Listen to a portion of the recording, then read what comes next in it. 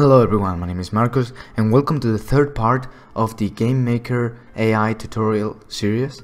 In the last video we were making these two functions. They are for the calculate input function that uses it for calculating the fitness of going left or right. So now we're going to make the part in which the enemy is above the player. If the enemy is above the player, we want to set this variable above equals to true. And then we want to do the same, but instead of jump sides, we're going to create another script. Just now, let me left fit equals and bar right fit equals. And then we're going to use also the useFit function with the left fit and the right fit. I'm going to create the script, and instead of jump sides, I'm going to call it fall sides, because it's going to check, instead of where to jump, it's going to check where to fall to, and it's going to also check, if it falls, where the falling brings it nearer or closest to the player. So in order to check that, what we're going to do is to create a function with the description fall sides with the arguments x sum and y sum. The add function fall sides, the param x sum, and I'm just going to copy it and paste it and change it to y. Okay, so now I'm going to create a couple variables called sum, and I'm going to give it the argument 0, and another variable called ysum, because the ysum was already in use, so I decided not to use it again, and I did another name. Just put in a random name, you're not going to use it in other scripts, so put whatever. So argument 1 for that, and I'm going to create another one called sum. That's the same variable we did in the jump sides, so that it's kind of a counter, and we're going to do the same while loop place meeting while in the floor. That's what we're going to check now. While x plus sa comma y plus 1, so it checks if it's colliding with the floor, if it's already jet in the floor, so obj is solid. While it's in the floor, if the absolute value of the x plus sa minus the room width, I already explained this in the last video, so I'm not going to explain it now because it's a mind blow, so just bear with me, and bigger than the room width. Okay, so if this is the case, we want to return -1, because it gives an error. Well, I already explained this. So if this isn't the case, we want to do so plus equals sum. Now we're going to create another variable called a random name. I already said it, you can write whatever name you want. I'm going to name it ysum. Why not? It's a local variable, so it doesn't matter. And I'm going to do the same, but the other way around. While not place meeting in the x plus sa plus sign of sa, because I remembered you that this sum can be negative, so this sign gives it if it's negative or positive. So I'm going to multiply this this sign times 5. So now what I have is kind of a margin to actuate, and instead of y plus 1, I want to give it plus y plus y sum and obj solid, and I want to check if the absolute value of the y plus the y sum minus the room height is more than the room height, then return -1. And I want to say y sum plus equals y sum. Okay, so what we're doing here is checking if there is not a floor if we're falling, and if while we're falling we're passing the value. I mean, if we're the value of the counter is bigger than the height of the room, then it's going to give it an error. And what we want to return is the same as in the jump size, so I'm going to copy it. Not the same, but so instead of plus sign of this margin we did earlier, and y plus y sum, and the obj player x and the obj player y. So now we've got that. I'm going to save it, and I'm going to go back to this script, the main one, and I'm going to use these functions.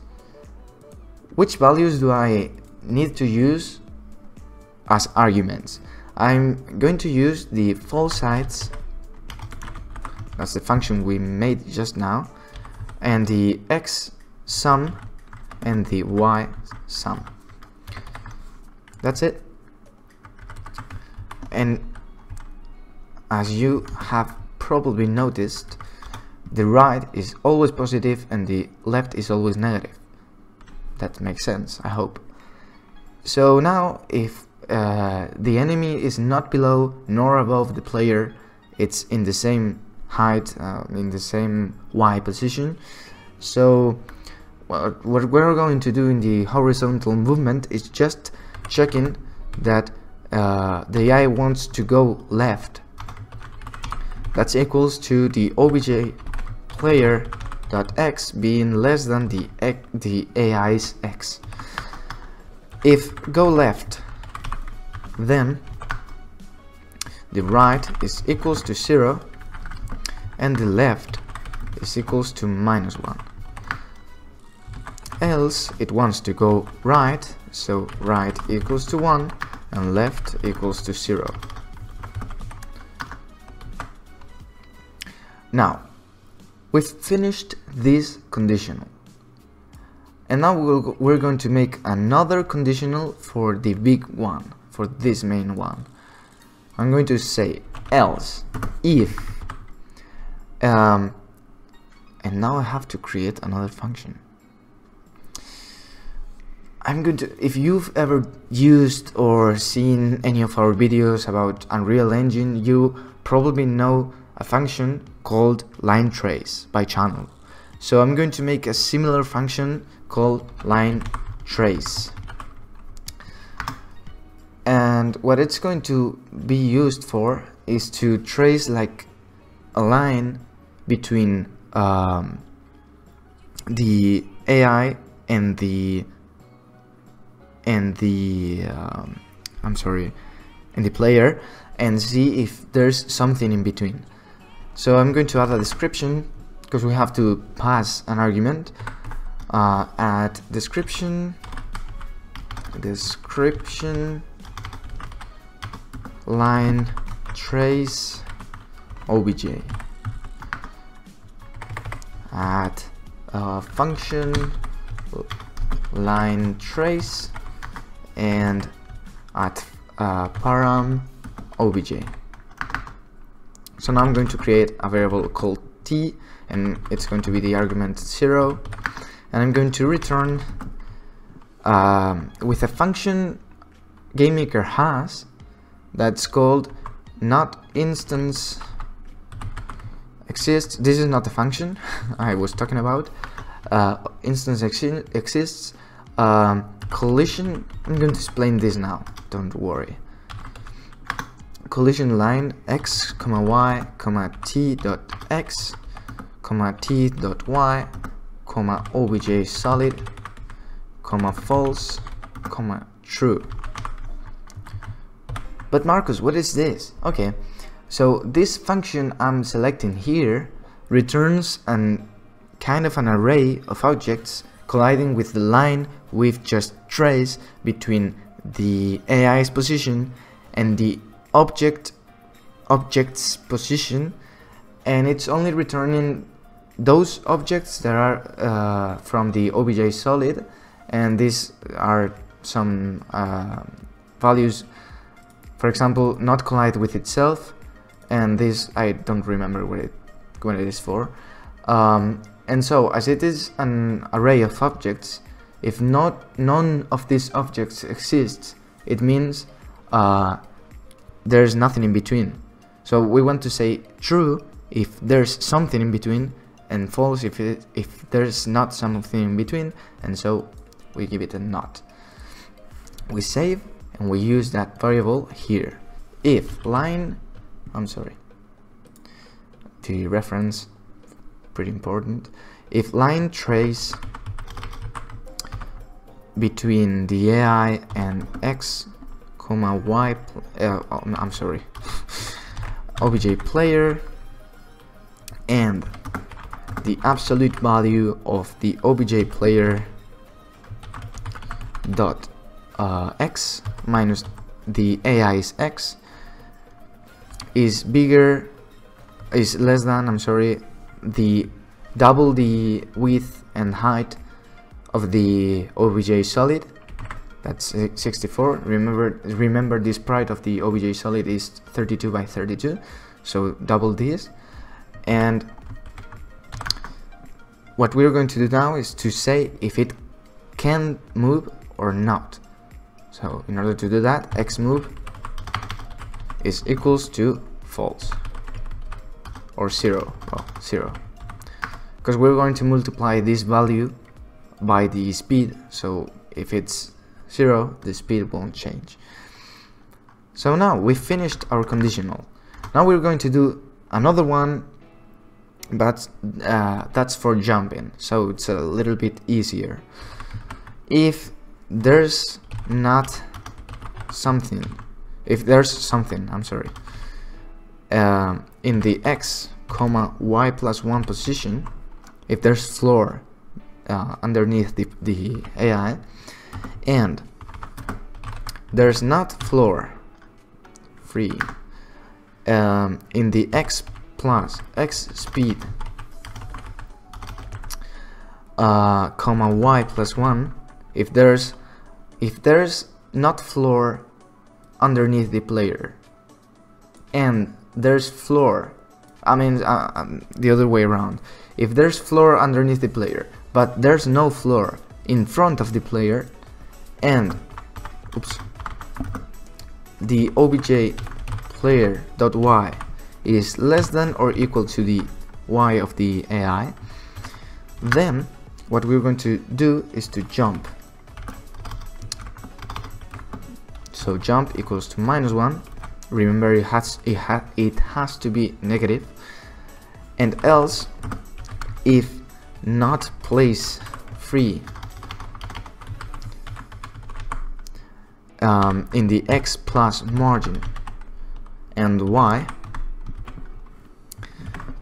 then we want to jump, but we don't want, this means there's a wall in front, so we want to jump but we don't want to move, so the xMove wants to be 0, because if we move we're going to hit the wall before going up, before jumping all the way to the top. So instead of that, we just don't move in the x axis, we jump and then we move. So else if not place free x plus margin and y. Why I did that, I'm not sure. Well, just going to leave it like that. I think it... Ay, bueno, esta parte la voy a cortar. ¿Por qué? Es que no lo sé. 15:30. 15:30. ¿Dónde está el boli, tío? No tengo boli. So, this is the final step before doing the OBJ AI or the OBJ enemy. So I hope you enjoyed this and you learned something new, and that you stay with us I'm sorry, until the next video, because in the next video we're going to be doing this object enemy that you wish. And cut. See you in the next one. Goodbye.